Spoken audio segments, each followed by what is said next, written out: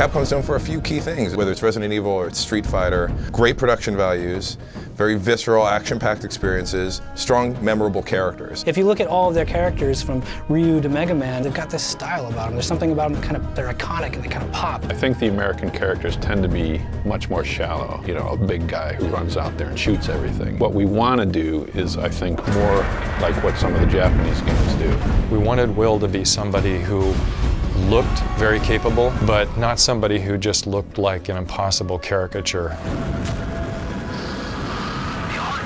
ですので、過去のですね、カプコンキャラ、どのキャラクターにも負けないだけの、力を持ったキャラクター。 There's a common school of wisdom that says your character needs to be a blank slate so that the player can be in the first person. One of the quotes that Inufune-san generally says is, no, your character should be a character.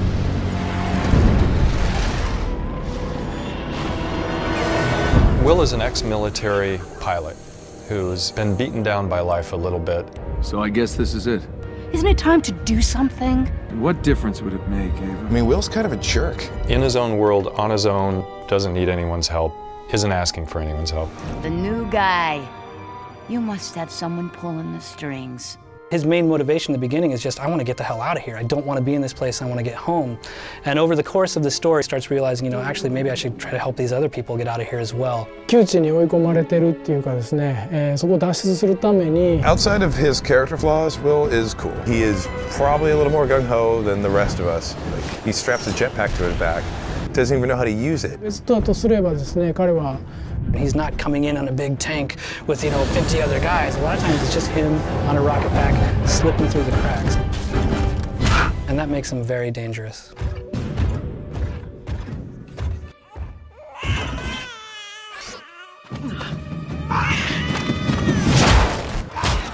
Ava actually is a complicated character. She's a love interest of Will's. Back in the day, when they first met each other, they almost got married and stuff, and it didn't work out. Not the dramatic love tension of like a love that's about to happen.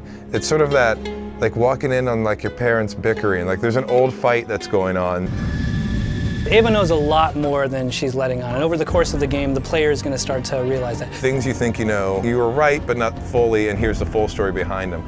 Ava represents one of the few people that actually knows. So, Taffy, I see you've brought guests. Tesla is one of the coolest characters we could ever have tapped into. Nikola Tesla in the game is a scientist and an inventor who has been lost and somehow has ended up in the void.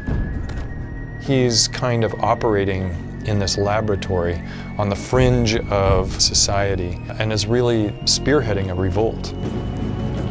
This should help you negotiate the canyon. He's the person that's giving them access to all of these cool gadgets, you know, the helmet for the hover pack and the big airship, the Ark that they're using to get across these big expanses in the void. If Will represents the sort of brawny, agile part of what they needed in a hero, Tesla is definitely the brains of the operation. It's a little rare the way that we're using Tesla in this game because he is a real world figure and there is all this backstory on him, and we think that's really exciting. I think Tesla's cool. He's like the misunderstood genius of, you know, the first part of this century. Historically, Tesla is a scientist and an inventor.